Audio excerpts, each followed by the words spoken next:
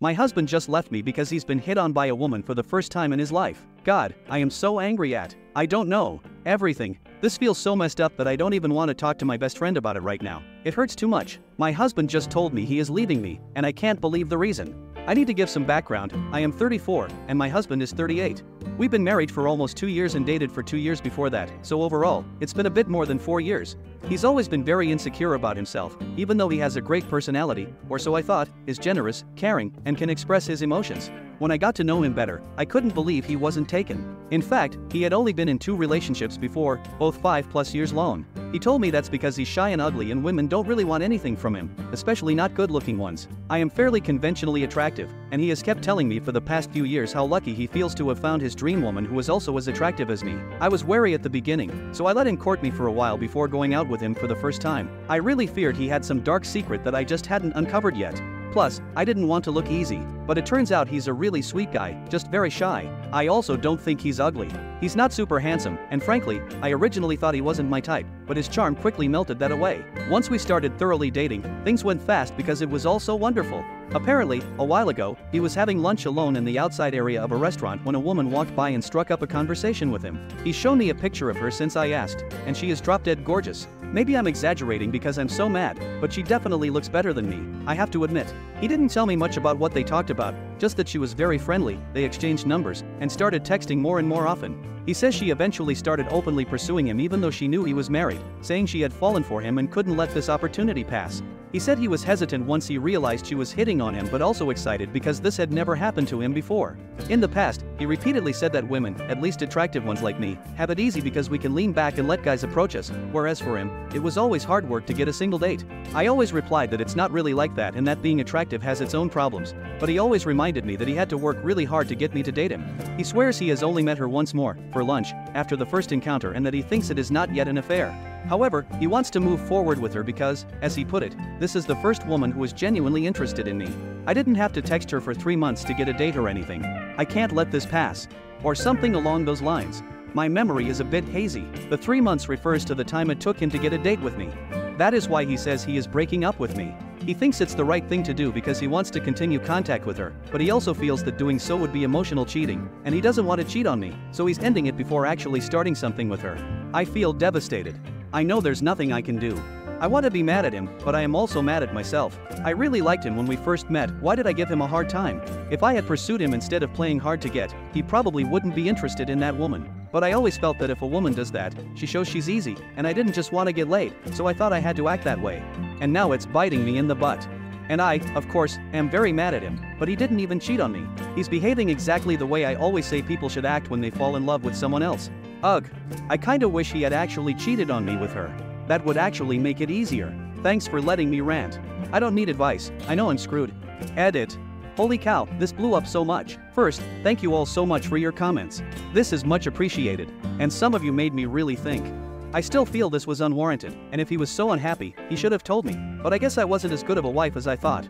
I didn't really show him that I loved him, and why, and didn't put in much effort. Someone said he was starving for attention, and I guess that's my fault in a way. Ugh. Still, I think just dropping me like this isn't right. I managed to get the courage to talk to my best friend. We'll meet later so I can tell her everything, and she spontaneously offered to take me out for a spa weekend. I hope I can clear my head there. I was so scared, but she was not at all condescending, she's the best.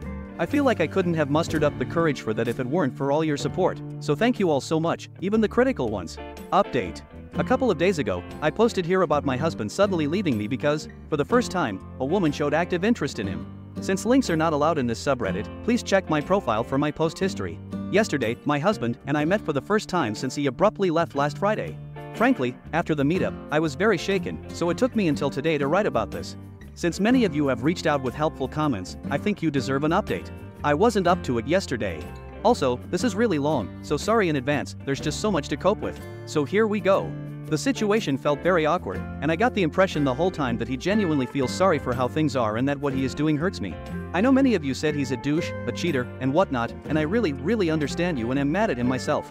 But on the other hand, you all do not know him like I do. He's a very honest person, he despises lying, and is really bad at it. He carries his heart on his tongue, and I know him well enough to sense his feelings. Did that help me? Not much.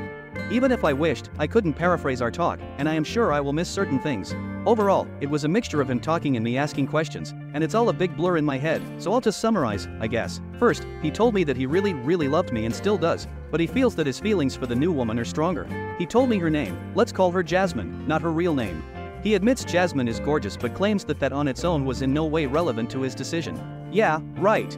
He told me that she originally approached him because of a book he was reading during lunch. Supposedly, the book's author is her uncle, and she was able to tell my husband some funny stories about the time her uncle drafted that book. He says he and Jasmine have very similar interests. Jasmine also reads sci-fi as he does, because of said uncle who was a sci-fi author, and both like gaming and stuff. He says after they exchanged numbers, they initially only wrote about stuff like that, and later on, they talked about other hobbies and interests and found more and more common ground, as he put it. He also admitted that, like 2 weeks ago, he started to wonder if he should actively tell me about her, seeing how she turned from an acquaintance to what he deems a friend. I interjected that they don't know each other long enough to consider her a friend, but he says he feels Jasmine is really genuine with him. This is a man who cannot pick up social clues unless they are spelled out for him, but whatever. He also feels a lot more in tune with Jasmine than he does with me. Admittedly, we seem to have fewer common interests, but I never felt like I have to be exactly like my partner. Opposites can complement each other well, and I always felt we did. Well, it looks like he feels much happier with someone catering to his interests a lot more. He also became a bit self-critical. He says after he left for his friend's place, he sat down and reread his conversation history with Jasmine, and he realized that she had indeed been flirting with him before she told him she wanted more. It didn't start out flirtatious, but he admits he totally missed that.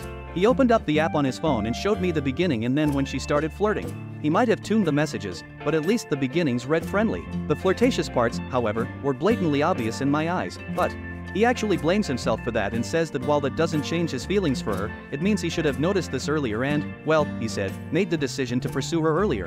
That sort of broke me, and I started sobbing because it sounds as if I never had a chance compared to Jasmine. He even wanted to console me, and I allowed that for a couple of minutes, but then I sought some distance again. It both felt good and bad to be in his arms. Then it was time to ask him why she is so attractive to him that he leaves me, his wife, for just the mere possibility of being with another woman. I mentioned that someone, I didn't say Reddit, suggested she might be a scam or just interested in breaking up marriages and going after men who are taken, and such. He, of course, vehemently denied that. Supposedly, they met last Sunday to go out for dinner, and they talked about the fact that she approached him even though he is married, and she claims to have a really bad conscience about this and that she never would have done it had she not felt such a deep connection between them blah blah blah. I must admit I really struggled through that part because if it is true, it hurts me, and if it isn't, it hurts even more that he falls for BS. He then told me in excruciating detail about his dating life, how long he was a virgin, how he was always treated by girls back in middle school and high school, by the women in college and later on, how he really feels that he always has to be the one initiating, fighting even for a chance, and felt like he was always treated as unworthy by almost all women, and how that made him bitter. He admitted that. But also how he always thought that someone who truly fits him, fits his personality, his character, his being, would be someone who would not make him jump through hoops, someone who'd outright tell him she is intrigued by him and wants him. He says he loves me dearly and was always very grateful for being with me, but that even with me, he always felt somewhere between a beggar and the subject of a pity party, where I bestowed the grace of my companionship onto him instead of actually liking and wanting him. When I asked him whether that means he settled for me, he vehemently denied that. He said when we started to date, I really treated him better than any woman had done before, so he really thought this was what he had been looking for, and before meeting Jasmine, he never felt like he needed more. I, of course, tried to tell him that I am not with him out of pity or anything and explained why I made him wait 3 months, and why I think the man should court the woman, and so forth. Then I also admitted that I might not have given him the appreciation he deserved. This time, it actually was his turn to drop tears for a bit. He said hearing that made him both grateful and unhappy that he never really communicated better about this. I told him that hearing him say that feels like he is putting the blame on me. And I swear to God, his eyes like doubled their size, and he looked genuinely shocked. He apologized many times and said he did not want me to think he actually has any bad feelings about having to wait back then and that this is a situation where no one is to blame, especially not me. He said I have been a wonderful wife and all, but that with Jasmine, it just feels different and like a deeper connection than the two of us have, and that while he thought I was wonderful, he now realizes that what he was really looking for in life was something else. So he says reconciliation is not really an option because he realized that we're not right for each other, and even if it doesn't work out with Jasmine, he knows now that he actually needs something that I am just not. I mentioned marriage counseling, and he said that it's not like our marriage has issues, but that the issue is that we're just not right for each other. There were more things we said, and maybe I'll add some later, but right now I am too mentally exhausted. Especially because I still don't feel like I can hate him, because he felt so freaking honest. I think he at least truly believes all the things he said, but that woman still might be a total liar or a scam. He at least promised to be careful with her financially, but he assured me she's not that. I don't know what to make of any of this. It hurts. I guess my marriage is over.